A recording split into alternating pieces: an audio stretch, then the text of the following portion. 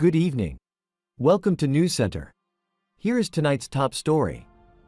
Nick Imudia, former CEO of the e-commerce company Konga, has tragically passed away. Until his death, Imudia was serving as the CEO of D-Light, a leading company in residential solar energy solutions. Reports indicate that Imudia died on June 25 after allegedly jumping from a story building. The Lagos State Criminal Investigation Department, SCID, has launched an investigation into the circumstances surrounding his death. Benjamin Hundian, spokesperson for the Lagos Police Command, confirmed the ongoing investigation, stating, "Allegedly jumped." Investigation commenced at Homicide Section SCID, Yaba. Imudia led Konga from 2018 to 2022. His distinguished career also included roles as regional director at TCL, Alcatel, and general manager at Microsoft Device and Services for West and Central Africa.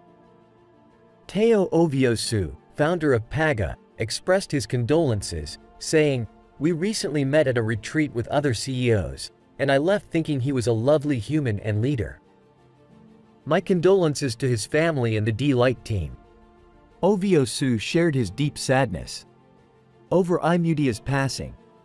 "Our thoughts are with Nick Imudia's family, friends, and colleagues during this difficult time.